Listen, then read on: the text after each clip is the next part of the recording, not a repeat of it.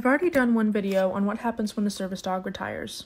Most service dogs who are retired stay with their owners, unless of course the program takes them away, there's a money issue about supporting more than one service dog, or something similar. Legally, they're considered medical equipment, but they're really so much more than that. They're a part of our family. We changed whole careers just so that we could keep Mazikeen in our family when she was too anxious to continue working. The attack that she sustained changed our whole life, just so we didn't have to rehome her. On what planet is keeping your service dog who served you for so long in your family something ridiculous or something bad?